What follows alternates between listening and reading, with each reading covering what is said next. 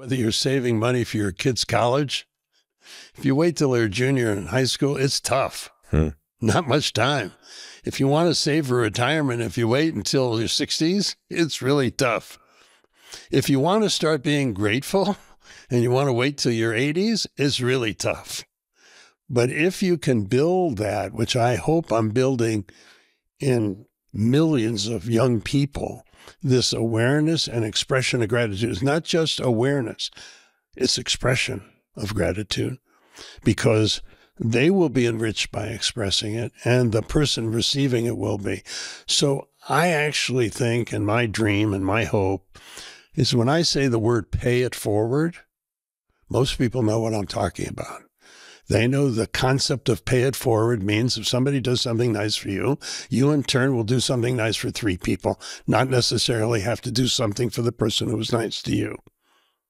I want say it now to become as ubiquitous, as common as that. Hey everyone, welcome to the Drive Podcast. I'm your host, Peter Attia.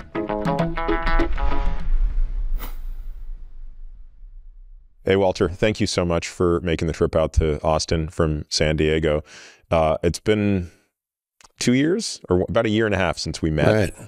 Right. For folks listening, we met at the home / party of a very close mutual friend to both of us, Ric Elias, who's also been a guest on this podcast.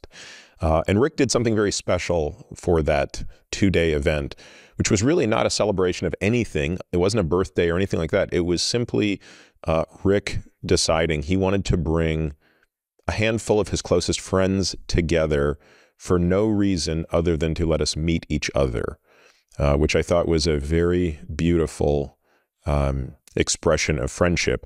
And I suppose exactly as he planned, I am still in very close touch with a number of the people I met there, which I think means it was mission accomplished. Did you have a similar experience? So first, I thought that's perhaps one's greatest gift. If you can give the gift of a special relationship to people you care about, there is no more beautiful gift. And he structured that in an incredible way, providing entertainment, but mostly the opportunity where there was no introduction needed. Everybody knew each other because we all knew Ric. And I've heard about the impact of some of the words that I shared. And so Ric has also shared what's going on with others. So I've been in touch with a few.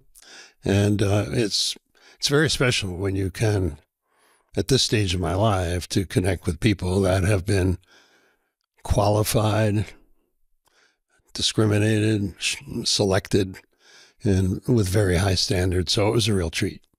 It wasn't that we got to sit with everybody in an intimate setting because we were only there for basically 30 hours. So I don't know how many meals that turned into, but clearly the most interesting discussions, or at least the closest discussions, took place over meals.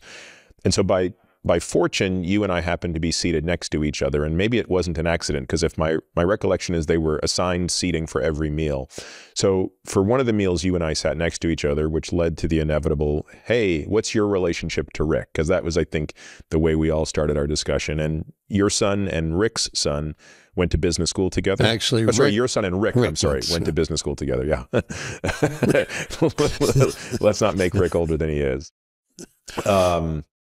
But somehow we pivoted quickly from that into your story and what you're passionate about, which is really what we're here to talk about today. But again, my recollection, Walter, is that it wasn't you talking about your current project as much as it was an evolution of your life story. I probably, in my usual way, just started pestering you with questions. Where'd you grow up? And, you know, tell me about your childhood and what brought you to where you are. And I was really riveted by the discussion. So I think maybe for the sake of the listener, I'd like to reproduce as much of that as possible. So tell us, where did you grow up? Yeah, so first of all, I consider that the ultimate compliment when someone shows the interest in someone else. So it's never pestering to me. It's always very satisfying. So, I was thinking about my life, basically. I'm in a very reflective mood at this age. And it's basically been 3 stages. I probably would call the first stage, and they've been running around 28 years in their 28, 29 seems to be my staging. Haven't quite completed pretty much completed the third stage. How old are you, Walter? I'll be 85 next month. Okay.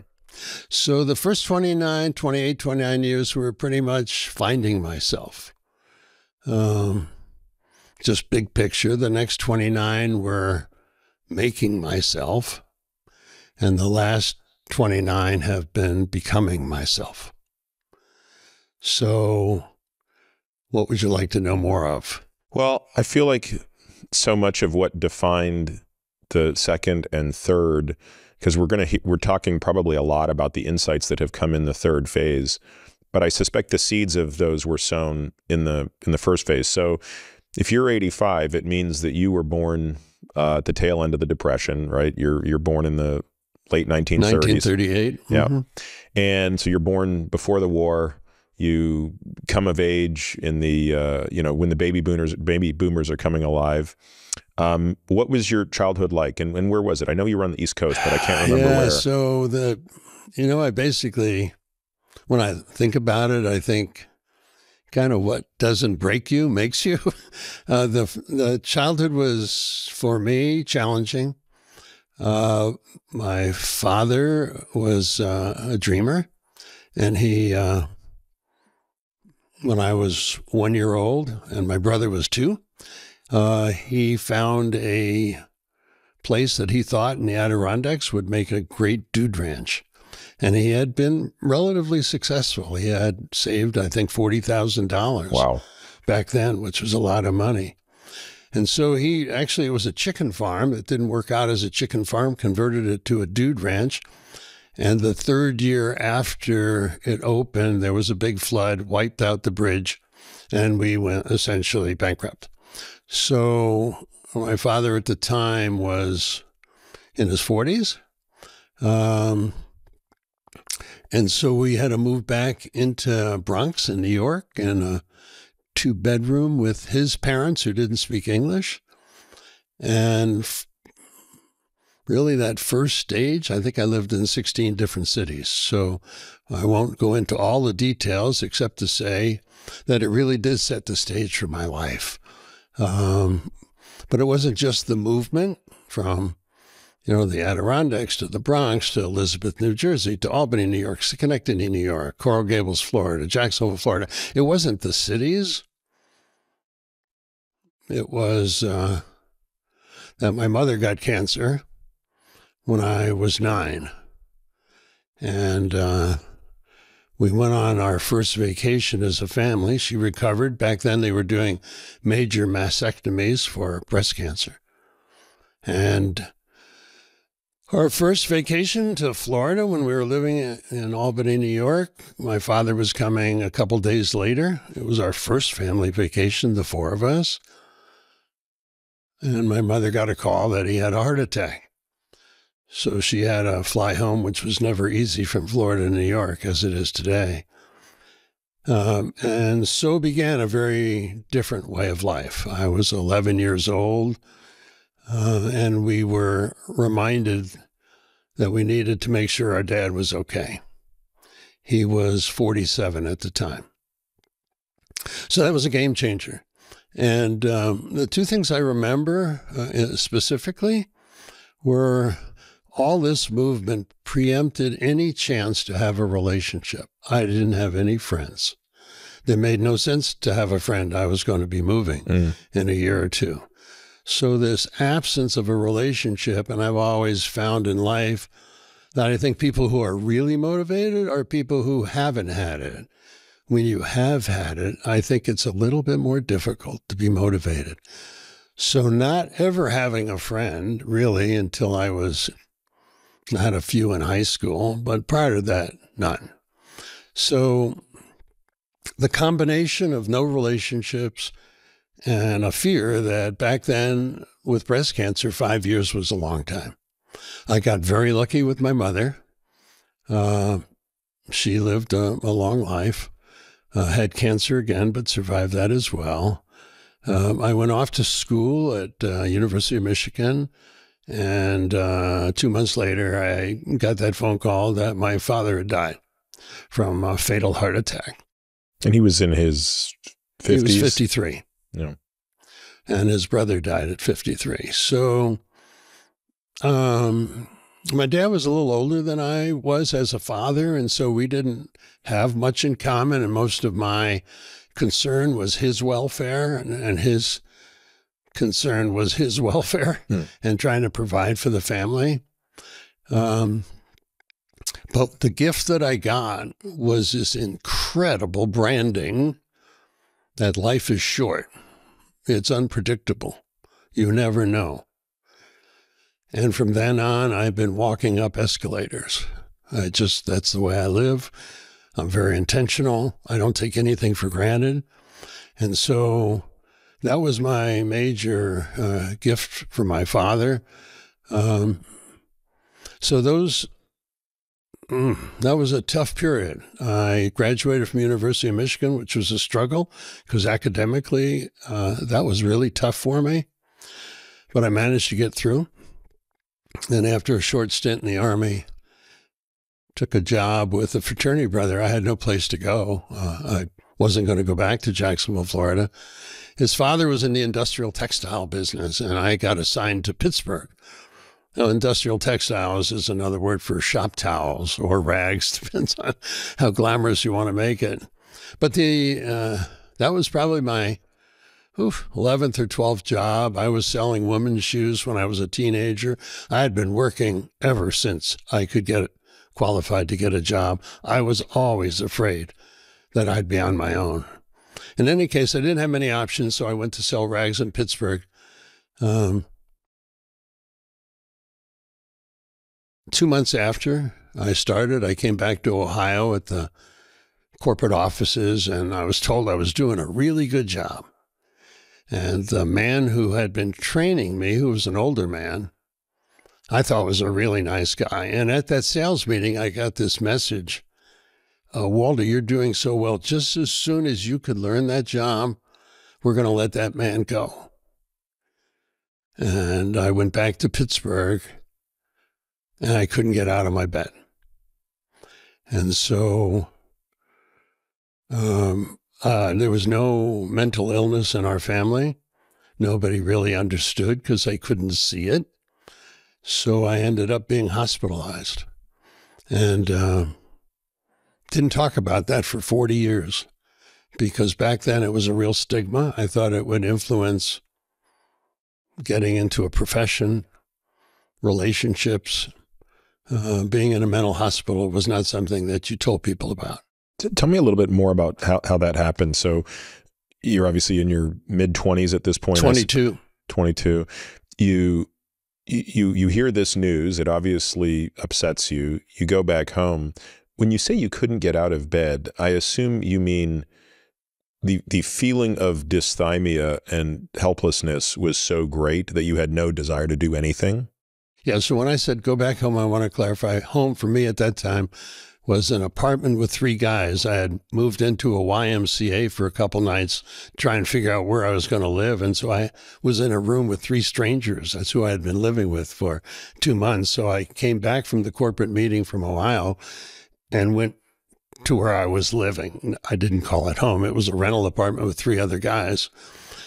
I never had it before, never had it since. But what happened was that I essentially, I don't know, I would say I became catatonic. I just froze. I could not move. And so I literally, somehow they got me on a plane to Florida and got me to Miami. And then they said, you'd be best off in a hospital in Massachusetts. So I flew up and spent. And what was the length of time from when you returned to Pittsburgh to when you wound up in that institute in Massachusetts? Less than 2 weeks. And what did, your mom was obviously still alive. What was her reaction and what did you say to her? They had no idea. They just knew that this young boy who was president of his high school fraternity and president of his college fraternity and this very mature young man was incapable of moving. And to show you how things were at that time, I had an uncle was very close to our family, and he saw me in bed, and he said, "Walter, just get up. Just get up. You're fine." He had no comprehension of what being mentally sick was. And what happened when you got to the hospital? So it was a series of treatments, mostly dialogue and medication. And when I arrived there, it was very difficult because when I saw others, I thought, wow, they really look sick. But I really couldn't do anything on my own. So went from there to moving to Cambridge, which I always have to laugh about because when I tell people I graduated from the University of Michigan and then spent some time in Cambridge, they always thought, oh, this guy is really smart and he's really modest, man. Went to that little school back east, just outside of Boston. Right. Yeah. So really that wasn't what brought me to Cambridge, but it was a terrific experience for me. I learned so much about myself. I was so afraid of failing, and I failed, and I survived. So it was a great experience. I spent 2 years in therapy, learned a lot about myself. How long were you hospitalized? 2-3 months. Again, you mentioned that there was medications involved. Do you remember what types of medications of the era? I don't have a deep enough knowledge of what the sort of psychiatric, but presumably some sort of era-appropriate antidepressants? Apparently. Oh, yeah, I really can't. Did they use shock therapy? I didn't have any shock therapy. Okay. So it was a great learning opportunity for me. It was fantastic. How did you know you were ready to leave? Well, that's a funny story. Actually, I was seeing a therapist, and it was inconvenient. I was seeing him a couple of times a week, and I'm thinking, this is like cut. At the time, I was in public accounting. I was selling mutual funds on the weekends. I was really busy and having to go to this therapist. It wasn't convenient. I finally said to him after 2 years, I said, listen, when do I finish? He said, I think you're done. That was it.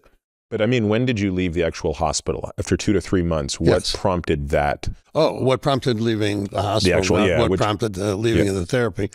I guess I felt I was okay to return to society. And how frightening was that? You know, Peter, I can't actually say that it was frightening. I felt like I was in a pretty good place. I had always been in a good place. It was like just this 2 or 3 months, I just completely lost it. And it might have been an accumulation of losing my dad in the freshman year, never really dealing with that, feeling the pressure of, oh my God, what am I going to do? Then finally getting a job. And now my job is to, if I'm successful, I'll let this guy go. And I think it was just more than I could handle. Yeah, it's interesting. It seems that one of the real challenges of getting over an episode so traumatic would be the fear of not knowing if it could happen again. Did you feel that that through the experience of speaking with the therapist while you were an inpatient, you had sufficient resolution of that such that you weren't worried that you were kind of an accident waiting to happen, an emotional train wreck that you couldn't anticipate? I'm sure that was present, but I was sufficiently back to who I was. This is a guy who had been in a pretty good place for all but 3 months of his life. And he had dealt with a lot of challenges along the way, a lot of moving, a lot of unknowns, and parents' health and challenges at school that were really tough for me. So you can't say it'll never happen again because that's just being a little naive. But I never feared that it would happen again. So you mentioned insurance. So I assume when you got out of the hospital, you did not go back to the textile company? Oh, for sure. Actually, I mentioned public accounting. Mm-hmm. So I was in public accounting for 3 years. So I got certified as a public accountant. And in the evenings, I was selling mutual funds because I wasn't paid enough in public accounting at that time to survive on my own. So I had 2 jobs. All right. So continue with the story. I love it. My brother called, actually. My brother Ray called from Florida, and he said he had just made $1,000 in his part-time. And I said, that's more money than I'm making from my other 2 jobs. What did you do? He described he was involved in a multi-level marketing for a fellow by the name of Bob Cummings. And you'd be impressed because it had to do with health. There were nutrition through biochemistry. It was a sale of vitamins and minerals. And Bob Cummings, I think he had like 7 kids and he looked half his age. So I was anxious to make $1,000. So I became a distributor. That was my third job. I put a little card up in the laundromat where I was near where I was living, and the first person, it said, if you want to earn money in your part-time, please give me a call. You wouldn't get away with that today, but back then that was okay. So person answered the phone. Actually, I answered the phone. The person on the phone said, I'll come over. And I had my little audio-visual kit and the slides and everything. And she seemed really interested in selling the vitamins. And as it turned out, Bob Cummings said it solved arthritis, and they shut him down 3 weeks later. So I lost my $500, which is all I had. But my first salesperson became my wife. So it was the best thing that ever happened to me, and that was at 22. We were married at 24. So what did you continue to do professionally? Okay, sorry for this long list of activities, but I then went into the hotel field.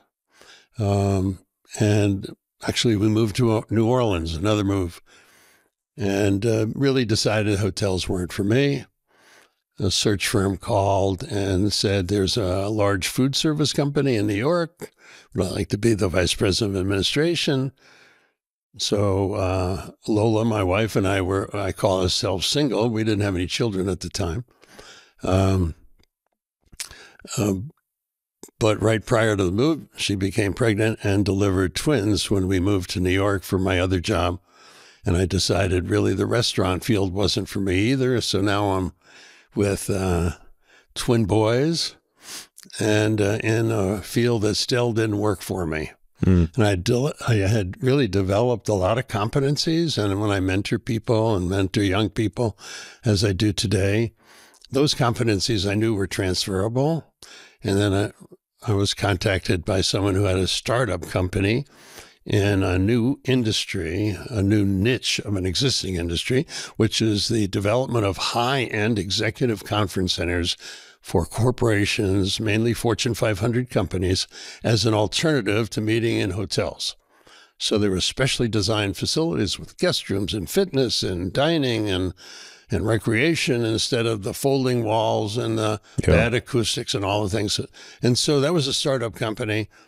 I put my $10,000 that I had into a very, very, very small percentage of the company. And it was funny. It wasn't until I did that I began to think with more compassion about my dad, who had taken his $40,000 and put his life savings when he had a 1- and 2-year-old. And I had twin 1-year-olds. And I was doing the same thing as he did in a very unestablished, brand new niche of the hospitality business. As it turned out, the company almost went bankrupt in 3 years.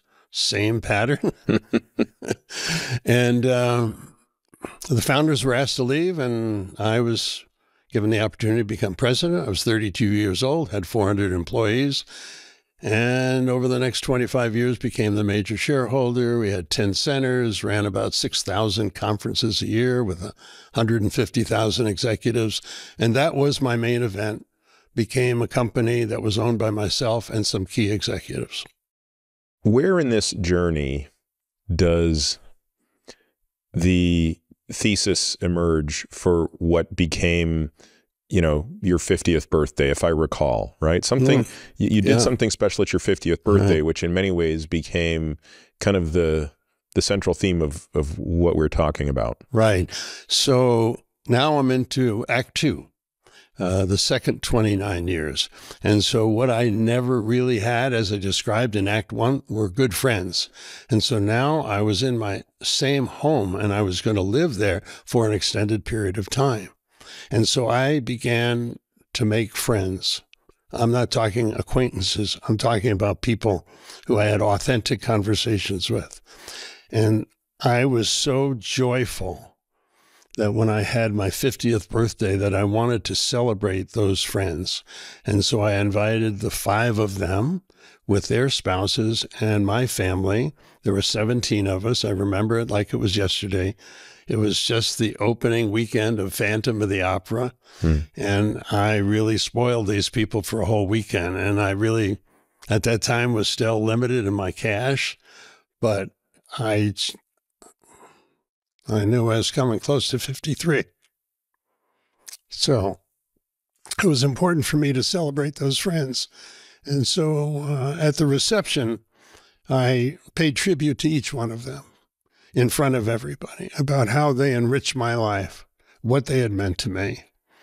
And like Ric's affair, some of these people didn't even know each other, but they became connected through me. And so that was really my first iteration of this paying profound tribute to people while I was alive. Yeah, I want to talk a little bit more about that. I mean, a lot of people would say, sure, I could invite some friends over for my birthday and I'll make a toast to my friends, but this isn't exactly what we're talking about here. This is a bit more profound than that. How deliberate were you in this first rendition or manifestation of Say It Now? And how much preparation did you put into what you would do with your 5 closest friends for that celebration? Yes, well, it began with the invitation, and I mailed out a carton of apples, and in each apple I planted a flag, and each flag was a representation of another activity during that weekend.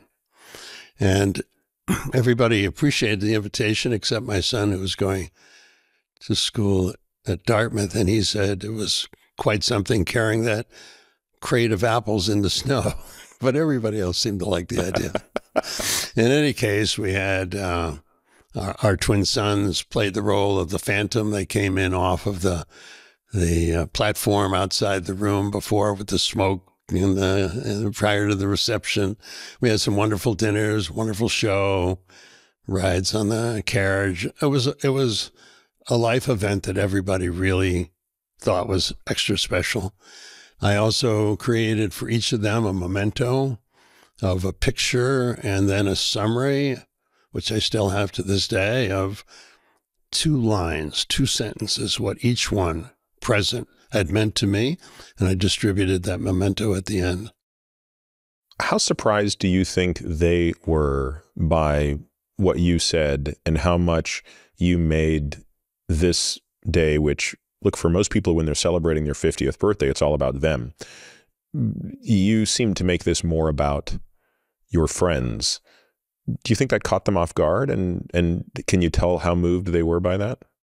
Well, it was my first experience seeing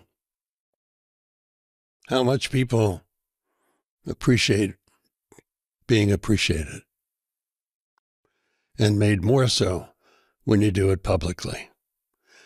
And I received within a couple months, I think, a leather-bound book that I still read to this day. Of what that weekend meant to them. Meaning they collectively put this together as a gift back to you. Right. So did you think at that point that this was a movement that could be larger than just something you did at your birthday? No, this was at the time just, and I'm thinking about my life, I've never won any academic awards, ever. And yet, when I look back on it, I seem to lead most groups. And I began to wonder, why is that? I'm never the smartest in the room.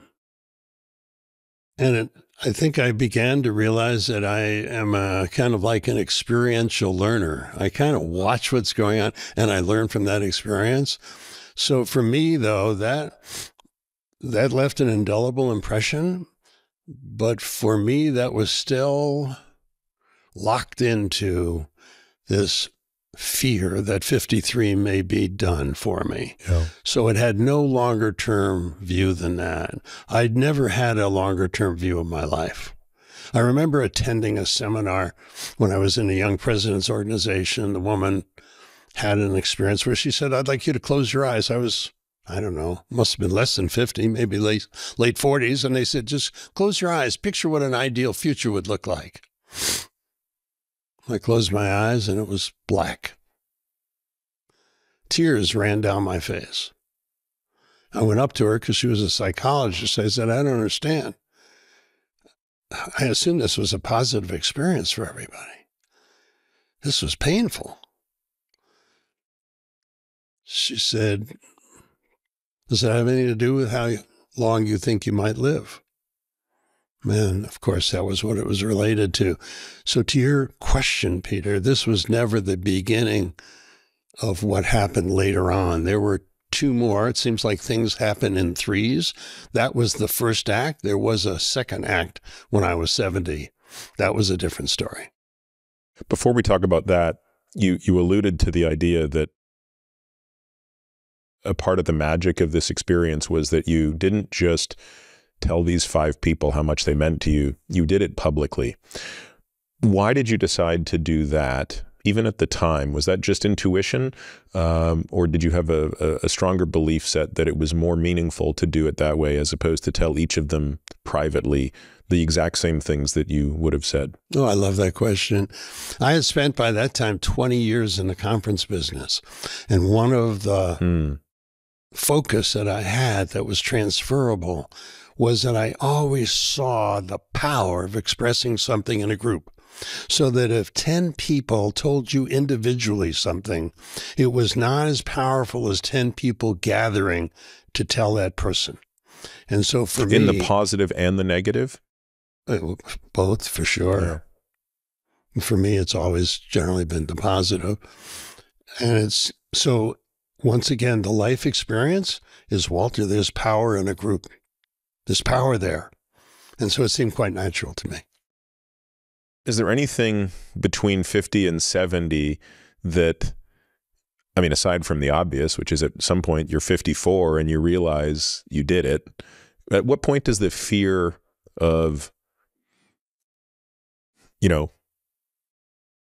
well, it's funny, right? Mortality is 100% guaranteed, right? So this idea that we're afraid of dying is a bit misguided. In some ways, we're afraid we don't know when we're going to die. Mm-hmm. There's probably some fear of not existing as well, and understanding that life is finite. But how did you come to grips with that as with each passing year you found yourself alive? Well, it was a gift that kept on giving because I always had my foot down on the pedal, not to the metal, but down on the pedal. I acquired an innate intentionality that when people to this day say, how do you do what you do? And I said, one of the big reasons is I'm really good at deciding what I don't do. And it's guided my life. So I knew however long I would have, I was just going to make the most of it. And I was very grateful for every year. That's a really important point, Walter. At what stage in your career did you go from kind of always incoming, receiving, taking every opportunity that comes your way to this more deliberate focus on saying no? Because I'm sure that the day you graduated from college, you would have done anything. Or, I mean, you did anything. Right. But at some point, as a person matures and becomes more successful and they have more and more obligations, the no button becomes a very important button. Right. How did you discover that, and what were your guiding principles? I would say that the fine-tuning of that, for example, I always was concerned how much time, but that doesn't give you focus. That gives you just a concern for time. But I attended a program at the Center for Constructive Change when I was in my 30s. It was taught by Fred Jervis, may he rest in peace. And it was a process of thinking that has changed every day of my life. I do not think in traditional ways that I thought before that. I always think in reverse. So when I'm thinking I'm going to have the pleasure of spending time with you, I never would ask you, what will we do? I would specifically say, if this conversation is really successful, what would have happened by the end of it for us to know that our time was well spent? I ask that question for everything important that I do. Every day. Including personal interactions? Including personal interactions. I want to talk about that a little bit, because that makes a lot of sense in some contexts, right? That makes a lot of sense at a meeting, right? If you have your senior leadership in for a meeting, it's really important to say, what is the desired outcome of this meeting? How do I want behavior to change? How do I want people to feel, whatever. On the other hand, I have a hard time wrapping my head around that in, and I'm not saying I'm not pushing back on the idea. I'm just sort of thinking through it, which is, I'm going away with one of my kids for the weekend. And you're saying, instead of thinking through the activities you're going to do, walk me through what you're thinking. Yeah, so I'll give you a real live example. I was actually doing mentoring with one of Jason's friends. He came to see me and he said, Jason's one of your sons. Yes. Yep. Sorry. So one of his friends, he was, I think, in his 30s at the time. And he just came down to see if he could get some coaching. And so I said, well, give me some situations you're dealing with. He said, Walter, I work so hard during the day, and then I go home and I spend all my energy with my kids. From morning to night, at the end of it, they don't seem very fulfilled, and I'm exhausted, and then I start all over again. Wow, that's a tough life. I have a question you might want to ask them. They're now, I think, 9 and 11 years old. I said, when you get home Friday night, why don't you ask them the question to each of them? If this were really a fantastic weekend, what would you like to have happen over the weekend? They obviously gave them specifics. He was able to do it in like a third of the time. The kids had a fantastic time, and he had 2/3 of his time to relax.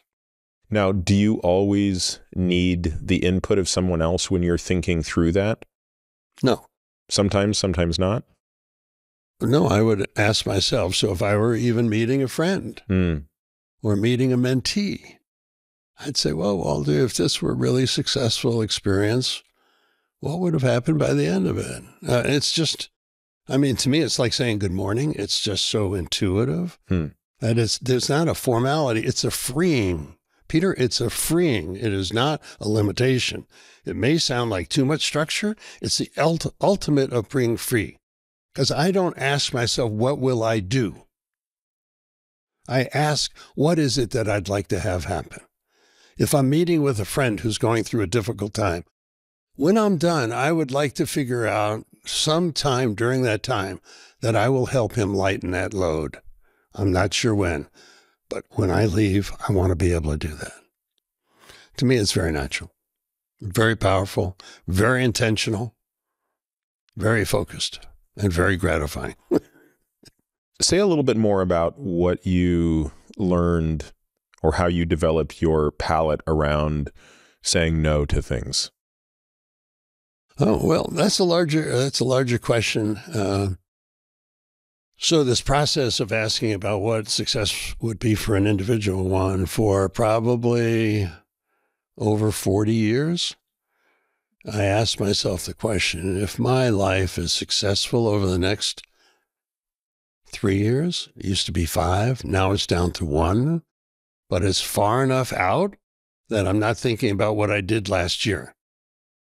If I had an ideal life in the next 3 years, how would I know it? What would be happening? And I would go from my personal relationships, my family relationships, my financial relationships, my health. Every key area of my life would have an indicator, and that would be like my ideal outcomes. And then I would kind of, what I think backwards. Well, if I want to be, my cholesterol at under 100 and I'm at 110, what would it be each 6-month period? So each one of them have benchmarks. I may be getting into too much detail here for you, Peter, but each benchmark is to me powerful because it says to me at 6-month intervals, if I make it, I'm on track. If I don't, I haven't failed. I just tell myself, well, whatever you're doing isn't sufficient. So what are you going to do differently? Wow, is that powerful? So that's how I've been leading my life. So to your question, it is so easy for me to say no when it isn't consistent with the outcomes and the indicators that I've been committed to. Yeah, that takes a bit of discipline, doesn't it? The first time it'll seem awkward. After 44 years, it's awkward not to do it. Yeah, but I mean, the discipline is in the ability to contemplate something that in the moment seems enticing. People talk and are familiar with this idea of fear of missing out. Someone comes to you and says, Walter, I've got this great opportunity for you, and da-da-da-da-da. And on the surface, it sounds pretty interesting, but then you have to say, wait, how is that aligned with the goals that I have?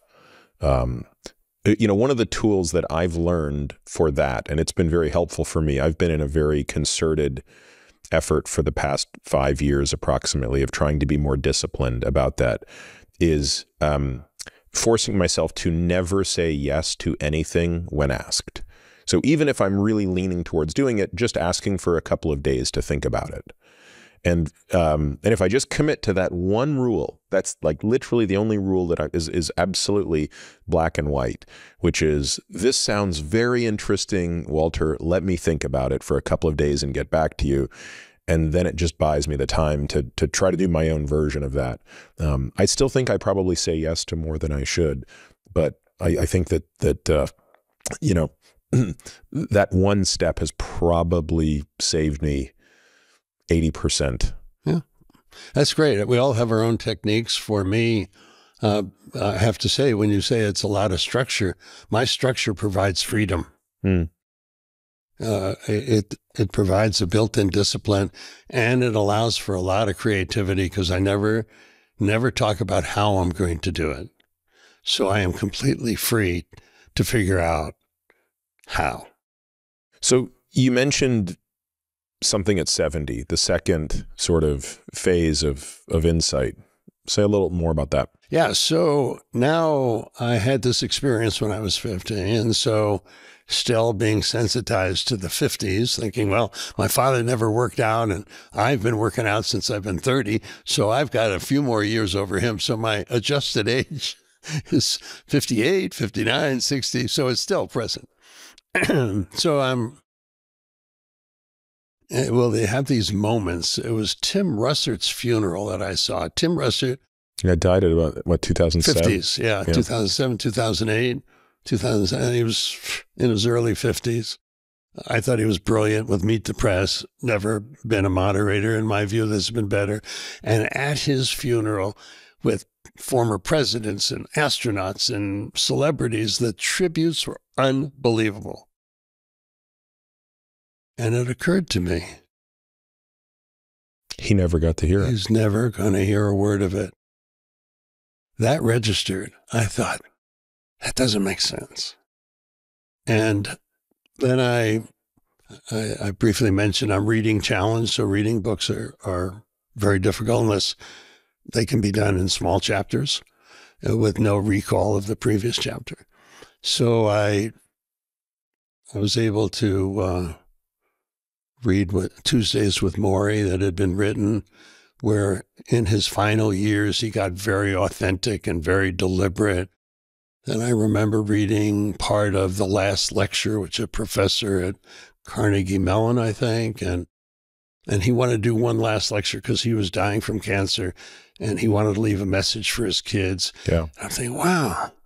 And then the KPMG chairman in his 50s got brain cancer. I believe it was brain cancer, had 4 months to live.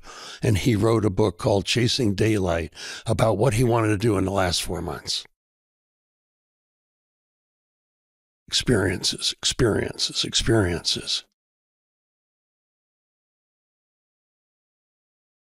It's either too late or it's almost too late. I don't want that to be my life.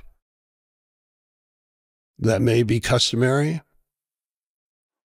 but sometimes customary is not good. It's just usual and common, but not smart. And I made a commitment, and it was in my late 50s when I had those 4 or more impact that I was going to do it differently. And I was coming on 70, and I thought, oh, I did my 50 and now my 70. And I asked Lola, I said, you know, I have an idea for a gift for my 70th. She said, what is it? I said, I want to spend as much time as I need in the coming year to sit down with everybody who had been important in my life. I wanted to go visit with them. I want to sit with them. I want to have an experience with them after I talk with them. And I want each one of them to know how important they've been in my life. Lola has been either the creator or the supporter of everything important in my life. Said, if that's the gift you want, you should take it. And that's what I did for the following 11 months after I was 70. I visited with 44 people, brought me to Kenya, to Mexico, to Canada, many places in the United States. It was a remarkable moment of my life. Give me an example of what such a meeting was like, or what, you know, you obviously, if you're seeing 44 people across the globe in 11 months, we're talking about only days that you're spending with each person, right? Oh, literally a day. Yeah. So you would fly into Mexico City. Yeah, so most of them were domestic. And in fact, some of them I was able to do 2 in one trip or 3 in one trip. I had a few in Florida, so I would combine them. So it wasn't like I had 44 trips. Some were from Southern California, which is where I live. It didn't require traveling. So I don't want to make this seem like this was a extensive travel, whatever, but I want to highlight the simplicity of it. First of all, I hesitate to typically tell this story about 44 people because people and your listeners will probably say, oh, I don't have 44 people. You have one, at least. And that's all I'm trying to inspire. So for me, the journey was my personal journey. Had nothing to do with inspiring anybody for anything. It was my personal journey. And I said, well, what process will I use? I took out a legal pad and I wrote the question, what difference did this person make in my life? And I would put bullet points down underneath it. Sometimes it could be 2 pages, but typically 1. I've got to go see him or her by the product of that process. I took that legal pad with me, and I had 4 bases that I covered in every conversation. So yeah, there's some systemization to this, but each one was so different, but they followed a similar pattern. And what was that pattern? Well, the first base was just, how did I have the good fortune of meeting you? How did that happen? Then we talked about next base was all these shared experiences we had. Wow, amazing. Third base was the major one. I had my pad, and I said, this is for me to express to you how important you've been in my life, and I want to tell you why. Because to me, the specificity, never do say that word too easily, was where the richness of the conversation. It wasn't, I love you. It wasn't, although I did tell them I love them. It wasn't a general remark. It was a specific remark. So third base was the big one. The fourth one was kind of for me, which is that I had known these people over 1,000 years. And I said, this is my only opportunity. Incidentally, I recorded every conversation. And because it's so hard to take in acknowledgement and appreciation, at the end of this year, I mailed to each one of them a picture, a 120-word letter summarizing it, and the CD which summarized our conversation, and framed them and mailed it to 44 people. But the last piece of it was that I wanted to learn something about myself. And so I said, listen, I would appreciate it if you could give me one piece. I'd like to create a mosaic about who I am. Would you be good enough to share with me what would that piece have been from your perspective? And that was my fourth base. That's the whole experience. That's the whole process. What was the most interesting thing you learned in that year? About life, not necessarily about yourself, but just about life and the richness of it. Well, first thing was how blessed I was. You know, relationships are interesting in the sense that I equate it like I put a flashlight in a dark room. Those qualities of the friends were always there, but I just brought them to light. And when you bring them to light, it's an extraordinary feeling. I mean, if you had one or two or three, it matters not. So I would say that was here's a guy who never had a friend until he went to high school. Come on. So I felt such a richness from the experience. Actually, towards the end, I was in Kenya on actually another mission, actually building a school over there. And the founder of this nonprofit heard what I was doing and, in fact, was on the journey. And he said, well, would you tell the story at dinner about what you're doing? And they all broke into applause at the end. I said, maybe this story has to be told more. Maybe it shouldn't just be a personal story. And so once again, Lola's, I guess it was about really right during this time, had lunch with an acquaintance, told the acquaintance about what I was doing. The acquaintance said, I'd like to hear the story. Turns out she was the editorial director of Hay House. And 3 days later, I had a contract to write the book. And that became another platform called This Is the Moment. How one man's year-long journey captured the extraordinary power of gratitude. You know, it's interesting. You talked about how some people might hear that, 44 people made this list. And this is a pretty selective list, right? You were very deliberate in saying these are not acquaintances. These are very close friends. These are people who you could have these are big questions. Not how did we meet? Not, what are the shared experiences, but the telling them with great specificity the impact they've had on your life. That's not a big group of people. The fact that it's 44 for you is probably not surprising to anyone who's listening to this conversation or to anybody who knows you. And it probably speaks to how deliberate you are at cultivating relationships. I think it's a cliche, but it's a cliche for a reason that, richness in life is much more about relationships than other successes, whether it be, success in victory, success in material, or monetary means.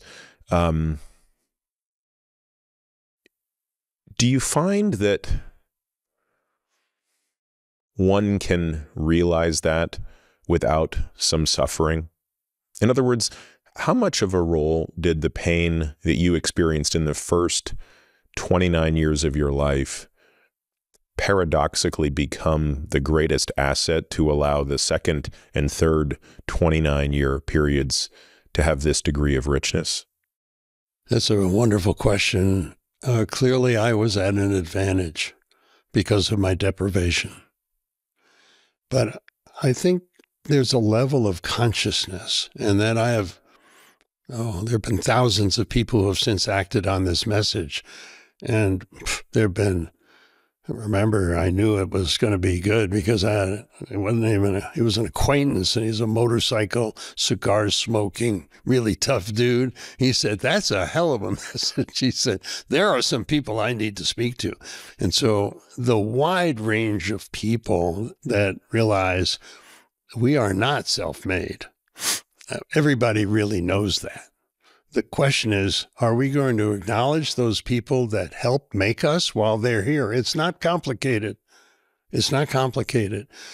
What I find incredible, and why I'm kind of really excited about this latest movement, and we can maybe get into more of that in the discussion, but I think my contemporaries and even people in their 40s and 50s,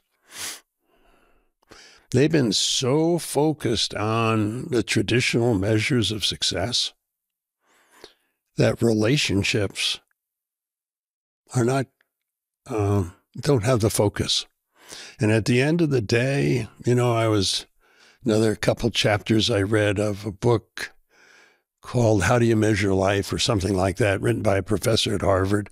Now, these are all these bright guys who graduate from the business school, go out and become financial who-was, and in 5 or 10 years they've made a fortune. They come back for a reunion and they're miserable.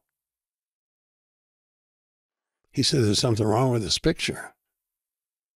And he changed his focus to have them look at what successful life looks like, not how much success you may have in business. And I think there is an enormous opportunity, missed opportunity, in really placing education around what's really important. And I don't know about you, but to me, there's nothing more important than my marriage. I have 60 years, over 20,000 days. My children, they're grown, twins. My good friends. What did they ever teach me about that? Where did I ever learn about what it is to be a compassionate, loving, caring husband, or father, or friend? What do you do when your friends are struggling? How are you helpful? How do you show compassion? Show me a school, and that's where I'll go. One of the things that I want to understand a bit better, Walter, is I know a lot of people who are surrounded by people that are supposedly friends, and they have world-class experiences constantly. But deep down, they don't seem particularly enriched by them. And I don't want to sound judgmental because one can never know from the outside, but my appearance is that both these so-called friendships seem superficial and the experiences maybe seem too hedonic and not relationally rich. It's also clear that when you talk about these 44 people, that's not what it was about, right? It wasn't. I suspect that when you talked about the experiences you shared with them, it wasn't, when we went to Vegas that weekend and, gambled all this money away and, just got, partied really hard or something like that. I suspect that some of the experiences you talked about sharing were very subtle. How do you think that you naturally gravitated towards that? And why do you think that is not necessarily a natural thing for people to do? Yeah, wonderful. I think it has to do with our life experiences. I don't have much time to waste. This urgency from literally the fear of death. I don't know if it's a fear of death. It's a realization. Somebody wasted an hour of my time this week. It was a pure waste. I really resented it. And they didn't do it intentionally. It just turned out to be a wasted hour. I would have rather written out a check. I can't get that hour back. So I tend to not have a lot of time. It was, I have to laugh because one of the fellows, I've been in these, what we call forums. There are groups of 10 or 12 presidents. One I've been in for 37 years, one for 20 years, another one for 22 years. I've been to like 800 of these sessions. Well, they're all authentic. They're all about life. I've spent probably 4,000 hours talking about presidents' issues, as deep as you could be. So that's where I spend a fair amount of time. All my mentoring is about real life issues. It's not about entertainment. And friends that I hang with are typically ones where I can have meaningful conversations. So I really think it's how you normally relate in your life. I think it's getting to the point where people are more comfortable being open. I also find when people get older, they're getting a little bit more comfortable. I myself was very secretive in my 20s. I'm not secretive now. They're all lessons. So it's kind of interesting. In the group, in these men's groups, I would not be the smartest, for sure. I would not be the first one they would call to go have a beer with. I don't drink it, but they wouldn't ask me anyway. I'm not that kind of, you're not the bantering kind of person. But the moderator of the group said, Walter, I don't know if you know it, but this is the person who was on the journey. He said, of all the members of the group, you'd either be the first or second person that everyone would come to if they had an issue. Why do you think that is? Is that innate? Is that deliberate? Meaning, is that a skill you are cultivating? Is it simply part of your personality? I mean, let's be clear. I think it's interesting to me that the straw that broke the camel's back in your own mental breakdown was one born of empathy. I mean, it was that you couldn't stand to take this older man's job. And while I'm sure many people would be disheartened by that proposition, and even if someone just chose to say, well, I'm not going to go back to work, it impacted you in a way that was so much deeper. Mm. If someone's listening to this thinking, I would like to be a person that at a minimum my friends could come to when there's a problem. Not necessarily everyone would feel that way who knew me, but those who know me well. But it's not happening. You know, I can't tell you the last time someone came to me because they have a problem. What do they need to do to cultivate that skill? And let me ask you a follow-up question in a moment, which is, why should one want to have that? Well, first, the question is, how do you develop that skill? I think it's based on authenticity and empathy and compassion. And I think we all have it.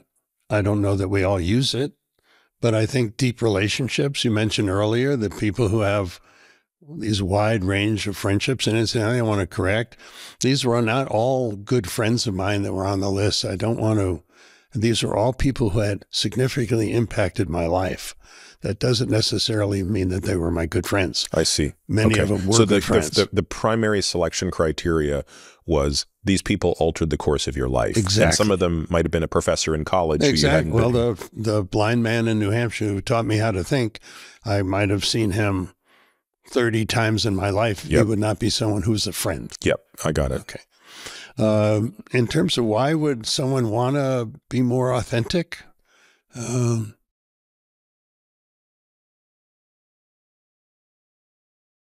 That's an individual choice. I think there's a natural aptitude to show and tell. And for me, authenticity transcends show and tell. I find it very rich. I find a lot of these apparent friendships were really just, we were in the same organization together and they were very friendly. You leave the organization and you don't see them again. That's not a friend. That's just an association. And I think sometimes it gets confusing. And sometimes as you elevate yourself in the world, people will befriend you in ways that you actually think they're a friend, but they're really, in some cases, just because of an association. So let's go back to to Tim Russert's death, circa 2008, this has a profound effect on you, right? You see all of these people coming to say the most amazing things to him that he never got to hear. So what else crystallizes for you there? Well, that was one of 3 or 4 that came right at me, and it followed a real memory of my 50th and the fact that, oh my God, I'm going to make 70. I think those compounded it. The 70th experience in which I wrote the book, I spoke about the book. People wrote me about what the message had meant to them because the book was structured in 3 ways. One is, how did I come up with this idea? Where did it come from? It's absolutely unbelievable to me. And now I'm seeing more research come out because mental health is becoming so much more of an issue. They're now coming out with studies that are done 5 and 10 years ago about the power of gratitude. Makes you feel better. It's less depressed. And none of mine was based on any study. It was all experiences. So the feedback I got from the speaking on the subject matter really elevated my appreciation of the power of the message. And it has been gaining. And then really a decade after the book was published, it still had legs. I heard from a girl in the Philippines who had picked the book up in a library. And she wrote me an email and she said, I just wanted you to know I was thinking of killing myself. First of all, I had no idea how the book was in a library in the Philippines, but she said I had been abused in my family and I was so angry I wanted to end it. She said, but I saw it and I read your book and I realized there are a number of people who have actually helped me in my life. And how can I forget that at this moment? We had 1 or 2 exchanges. A decade later, I heard from her. She's married, living in, I think, Denmark or Sweden. And there are many of these stories, but it elevated to me the importance of thinking about maybe there's a more powerful way to do it. Most of my life has been spent one-on-one in small groups. All my mentoring is one-on-one. All my small groups is 12 people or less. My conference business was 25 people or less, typically. The book was the first time that I've influenced thousands of people. And during the pandemic, I thought, oh, this is going to make this group get together end. And actually, I was having a conversation with my son. He said, you know, you could do it by Zoom. I said, really? And so 3 days later, we did the first of the living tributes. He insisted on using me and brought my mentees together. And that evolved into what became the Say It Now movement today. And this may be my biggest legacy. How does a person go about doing this? Well, first of all, this is not a business of mine. I invest in it. There's no royalties, there's no rewards, there's nothing. So this is, I want to make it really simple. This is not complicated. Once again, I will tell you, of the thousands of stories that I've heard over the years, I've never heard one that the person said, I'm sorry. I just got a card from someone this past week. He sent me, he said, I just want you to know you inspired this. The card was printed 70 for 70. And he proceeds to say, he has written to 70 people on his 70th birthday. He outdid me. So I dropped him a note, asked him what the experience was like. Very similar experience. Oh my God. It was so easy to do. It felt so good. It reconnected me with people at levels I haven't been at. It's not complicated. There were short notes to each of those people. And I say it doesn't matter how, but it does matter now. I recently came across the book. It was an interview. It wasn't a book. An interview by Hadley Vahos. Vahos, I believe, is she is a hospice nurse. She just wrote a book called In Between. And in it, they asked her the question, if you had an ideal death, what would it be like after you see these people who have had these for months before they die? And she said, well, for me, I would want people to come to me and tell me that that I mattered before I died, right when I was dying. I'd like to hear that. She said, I was with these people for 6 months before they died. Their central word was, I don't matter to anybody. Then she would go to the funerals of these people and hear the tributes that are paid to the person who's dying, who feels unloved, unappreciated, unacknowledged. Mm. So what I decided was, in some ways, we have to unlearn this idea that what is customary, you have to unlearn. Celebrations of life are great for some things. Memorial services are great, but they're not for paying tribute to somebody who's been important in your life. Those are not the moments for that. Why do you think we do that, Walter? Custom. But is there some level of discomfort we have? I mean, when you say it this way, it's so obvious, right? Like there's nothing you're saying right now that anybody listening to this would go, no, that doesn't make any sense. We should absolutely let those people in hospice die thinking that they didn't matter and wait till they die to tell a bunch of other people how important they were. You know, again, when you state it that way, it sounds ridiculous. But there must be some reason that this custom has stuck. And it's wonderful that you're going to shatter that. But as I even examine my own life and I think of these people in high school, in college, at all stages of my life who mattered, it's clear to me that most of them might not realize it now. Right. I was with a limousine driver and he was asking me, he said, what do you do? And so I told him the story. He said, oh my God, my immediate thought goes to my basketball coach. Now he must have been in his 40s.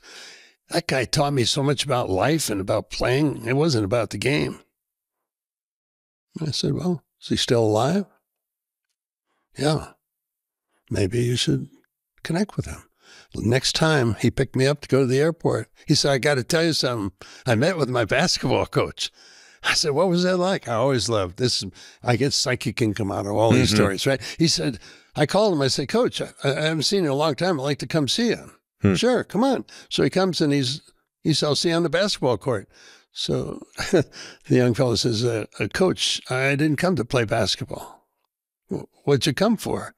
I said, I need to have you sit down on the bench. I want to tell you what you mean to me. Change their lives. So the reason that I think it's a little hard is because not too many people are modeling that this is the way to do it. So I thought strategically, what we should really do is teach younger people about doing it. They don't have to unlearn anything. So my major thrust this past year has been to educate young people, and there are teaching materials now. I think we're in 38,500 classrooms around the world.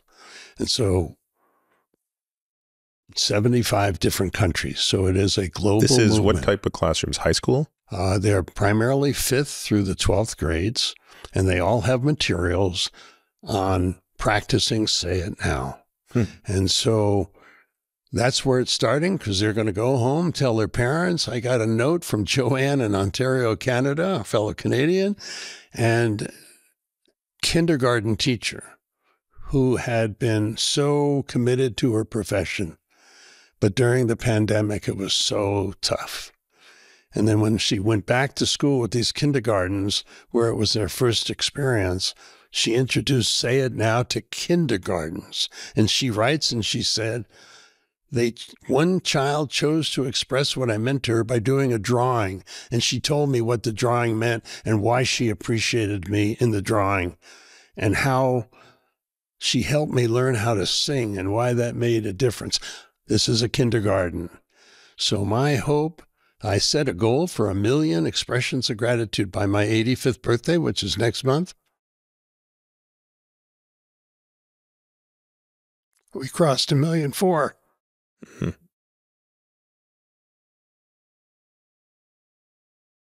And we're just beginning. What does finishing strong mean to you? Well, you'll see the pattern. So I had a recent medical scare that I thought, maybe this is 53 after all, except it's 83 or 84. And so I asked myself the question, Peter, I think you could probably ask it right now. You've heard it for our conversation. I said to myself, if you could ideally finish strong, now in this case it was end of life, what would be happening? How would you know? And I detailed the key results. And for the last year, I achieved all of those results. What were some of those things? One is we have 2 homes. And when something happened to me, I think it'd be a lot for my wife. And so I said, I need to find an environment for her that would provide a lifestyle. And so last week we moved into a place that would provide that lifestyle. We still have our primary home, but this place would be a place we're already starting to transition, so she would feel comfortable. I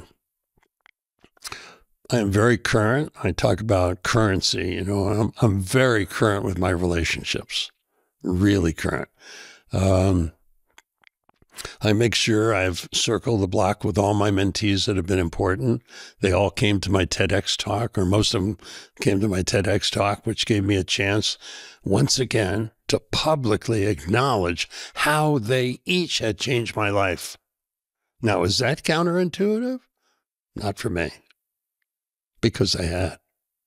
So as much as I enjoyed my TEDx talk this year, the dinner following was so significant for me. So in terms of additional things, there was one investment that would require some work. It's not an operating company, but just a little involved investment. I don't want my wife to have to think about that. So I'm just finishing liquidating that. So everything is very easy. My wife has a list of, here are 15 things to do. From a financial point of view, if something happens to me, this is exactly what you do. 15 steps, up to date.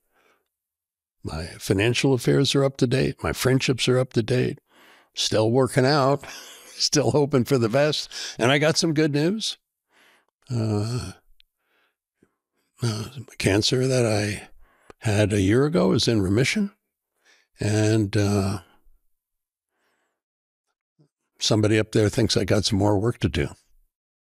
When do you think people should be thinking about this? I mean, in some ways you could argue, given, you know, that we have no idea when we're going to die, and obviously being 85 versus being 45, the odds are much longer, you know, but what, you know, how should a person operationalize that? Because that's a very tactical list of things. Some of those are, at least, right? Like the financial planning, the consolidation, all of that stuff is.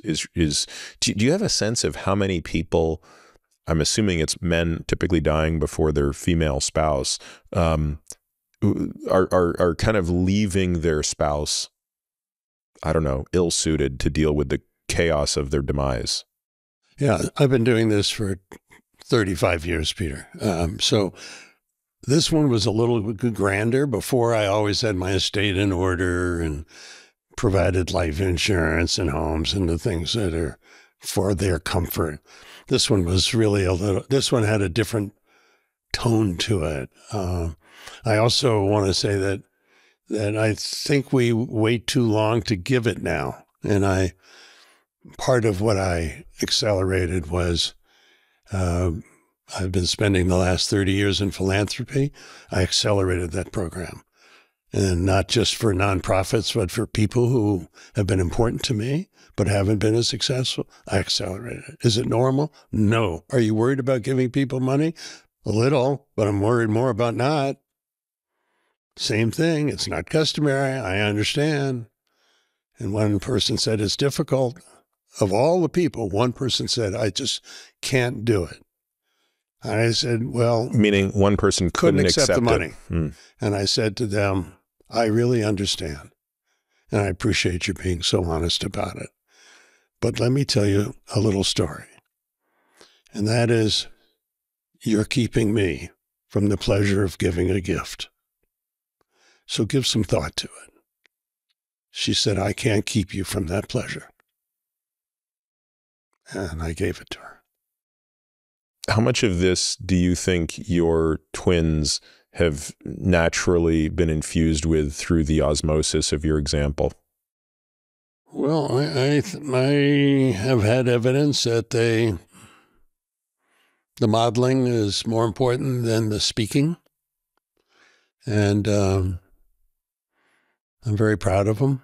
And I think they get the message and they'll do it in their own way, with their own approach. And how much of this is something that you think happens between parents and children as well? In other words, do you find yourself also having the same discussion with your kids and with your wife? And I mean, I can't imagine you don't feel that way about them. I know how much I do, right? I mean, I sort of look at my wife and my kids and acknowledge that without them, I'd be in a pretty rough situation. I wouldn't be the person I am, including whatever external, successes I've had. So do you have a different way in which you communicate that to family? One of the things I recall is, and perhaps this isn't an exact answer to your question, but what I heard the question being is, how do they model some of what they may have learned from you, and how do you learn that they in fact get it? That may not have been the precise question, but I remember one of our sons writing, he used Father's Day for the occasion, and he said, when I think back over our life together, he always gave me footsteps to follow when I needed someone to lead. He always walked behind me when I needed encouragement. And you always have been by my side when I needed a friend. I've read that 1,000 times. That was from my son, Jonathan. From my son, Jason, he has written both on the occasion of my 80th birthday and most recent Father's Day, all of the messages that he got from me over the years in his own way. So,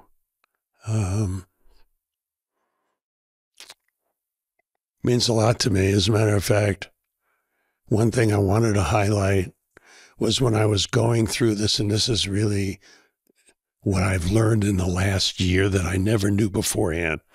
When I was kind of thinking that this could be the final year, for sure, and there were some other issues going on that I was also preoccupied with.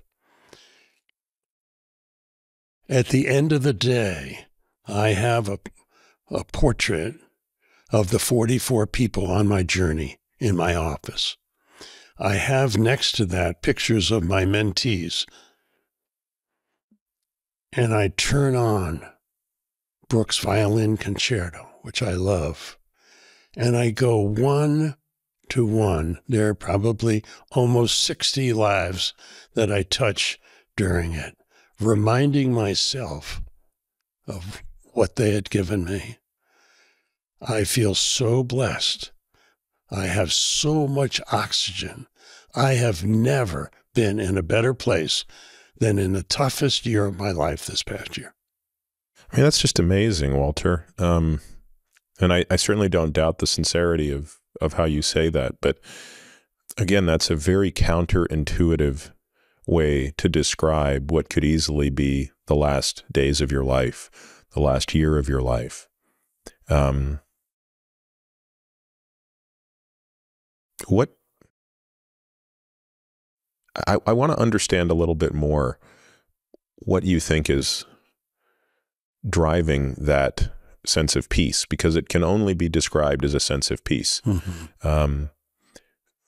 I have to say, I don't personally feel peace in that way, right? If I try to imagine this being the last year of my life, I wouldn't take a positive thought from it. I mean, I'd be very sad.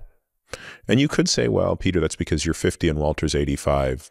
Maybe, but I would bet that there are a lot of 85-year-olds who also wouldn't have much peace knowing that they're at the end. And how do you reconcile the peace that you can have at the end of your life with the fact that you undoubtedly have more to do? Because to me, that's the struggle. Mm-hmm. Oh, I love that question. First of all, I think there is a difference between being 50 and being 85.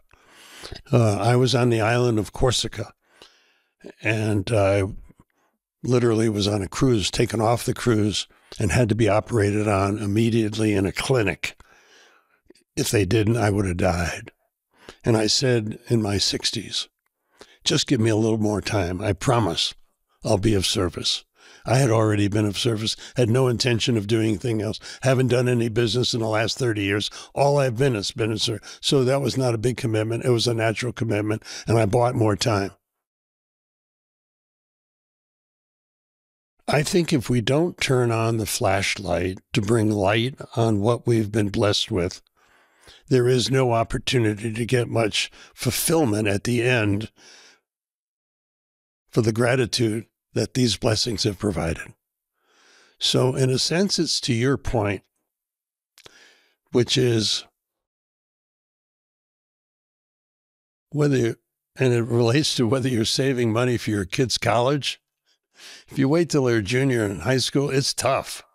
Not much time. If you want to save for retirement, if you wait until your 60s, it's really tough. If you want to start being grateful and you want to wait till your 80s, it's really tough. But if you can build that, which I hope I'm building in millions of young people, this awareness and expression of gratitude is not just awareness, it's expression of gratitude, because they will be enriched by expressing it, and the person receiving it will be. So I actually think, and my dream and my hope is, when I say the word pay it forward, most people know what I'm talking about. They know the concept of pay it forward means if somebody does something nice for you, you in turn will do something nice for 3 people, not necessarily have to do something for the person who was nice to you. I want say it now to become as ubiquitous, as common as that. And someone says, you know, I need to do a say it now for Gene. I need to do a say it now for Peter. I believe that will elevate our own sense of value. I want to make the other point. It may be helpful to you and others. I always want to get done with this project before I go. But I came to 2 conclusions during this last finishing strong exercise. One was that I never wanted to leave my wife a widow. We've been married 60 years, never wanted her. I work out every day, almost every day, most every day, because I wanted to outlive my wife. I came to the realization that is not for me to decide. That's going to just be what it is.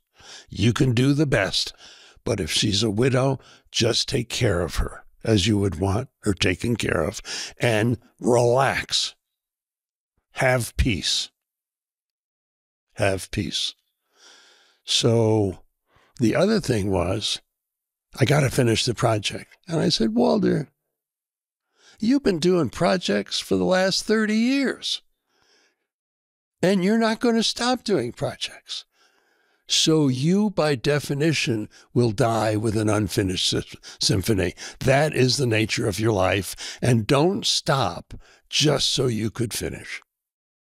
Yeah, I think back to one of the other friends that Ric introduced us to at the event, which was the gentleman who was a little over 100 years old, right, and who's still working on deals. He's still talking to Ric about business ideas, and just it's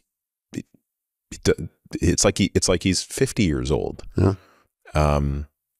And I really think, it's impossible to prove these things scientifically, because you can't do randomized controlled experiments. So we'll never truly know the causative nature of having a purpose in longevity, right? But it's very hard for me to believe that there isn't causality there, meaning that the people who continue to have a purpose in life, and again, your purpose for the past 30 years hasn't been to make a dime. It's been in this say it now movement. For some people, their purpose in life is public service through politics. For some people, it is indeed working in the private sector. The point is, I think the people who continue to have some sense of purpose that is far beyond themselves and their own joy and pleasure undoubtedly seem to live longer. Yeah, I wouldn't be surprised if people, I was thinking today of the word pastime. Well, pastime, it helps pass time. And it takes my breath away when somebody says that. Pastime. Wow. For me, it's purpose time. You give me time, it's purpose time. And I can't imagine not living that way, but I don't suggest that everybody will live that way. I can only suggest that for me, it's given me an extraordinary life. And it didn't start when I was 80. It didn't start when I was 70. It started when I was in my 20s.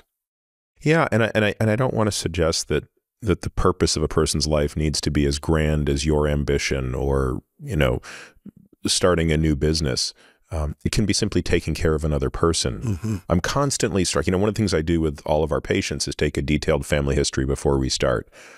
I can't tell you the number of times I go through the family history and we're talking about their grandparents, and they'll say, one of them died from some disease and the other one died very shortly thereafter, despite being completely healthy. They just lost interest in life. And they describe it to me as they died of a broken heart, or they just stopped thriving. And I think that's an extension of this as well. I think having that other person there is part of purpose. Yeah. So, Peter, you really, not only are you making these keen and important observations, I just want to take a moment to say, you work really hard at this. And you need to know, just on behalf of those people who have read your book, unfortunately, I had to choose just one chapter because I'm only a one-chapter guy. Of course, I'd choose the one on emotional health that I thought was, to me, it was the door to you. It was the one that proved to me you're really authentic and the person that I wanted to connect with. And I think your conversations that you're having carry that chapter 17 with you in all that you do, and that you are enriching lives of millions of people through your writings and through your podcasts and through your good work. And I personally just wanted to acknowledge you for that. And I wanted to just piggyback the thing, after 60 years of marriage, best decision I ever made. And nobody ever helped us being a good husband. Nobody ever helped us. And for sure, we didn't have great models. My father died, as I've described, so I didn't have a good model. So where do you learn it from? The most important decision in our life, we have no training for, as I mentioned earlier, nor with kids. But one of the things that is amazing to me, and I'm getting very respectful of why so many marriages don't last. And that is, there are so many stages. I described 3 stages of my life, but in marriage, you've got dating, you've got marriage with no kids, then you got the kids, and then the kids leave the house, and then you retire, and then the last chapter is one of them slows down a little bit. So I am married to an Energizer bunny who's slowing down a little. And during the pandemic, I got a chance to love her in a way that I never did before. And that's another thing you never know. You always know you love the person you married. The question is, can you always love the person equally or more when they're not quite the same person you married? And I want to suggest that Lola's still super active, but she's not as active as she used to be. So this is, to your point, is I love caring for her when she needs it. I love it. And I do think that story that you just mentioned is to the extent to which we are so self-focused. I don't know if you can die from it, but you won't live from it. You won't live a long life from it. And I think it's the focus on others that provides me with my energy. I said to myself during this recent challenge, don't take anything away from me that'll prevent me from helping others. I refuse that treatment. I'll take as long as I have, as long as I could be helpful to others. So Walter, folks are... Well, first, I want to thank you, by the way, for what you said a moment earlier. That means a lot to me. So thank you. Well deserved. If someone's listening to this conversation and hearing about this idea of saying it now for the first time, and it resonates with them, where do you recommend they start? Well, it's going to sound self-promotional, but I have nothing to promote, so there's no business here. I would go to justsayitnow.org, and it'll give you the concept. You'll also have my TED Talk on it. You'll also have, I have a theme song for Say It Now, so there's a song. In the coming months, there'll be a book. But for a person who says, you know, that makes sense, but I don't know how to do that. There are tools right on that website that could help. And whether it's a note, a phone call, it is very uncomplicated. And I've never seen anybody, I come back to the story of the fellow who I had a few years ago had dinner with, and he said to me, well, what do you do? The same kind of question. Well, what do you do? And I said, it doesn't really matter. You can call him, you can do all these things. And so the website will help you with that. He called me about a month later and he said, I want to come tell you what happened. I said, I love these stories. I always encourage people, tell me about them, because that is my psychic income in this transaction. And so he said, Walter, I want you to know I wrote 17 letters. I said, oh, that's great. And he said, one I wrote to my sister that I haven't spoken to in 10 years. I realized she was a great sister. What she did that ended the relationship always bothered me. But when I looked at our life, I realized she'd made a real difference, and it rekindled our relationship. It's easy to do. The outcomes are sometimes very surprising and always rewarding. Walter, thank you very much for coming all the way over here.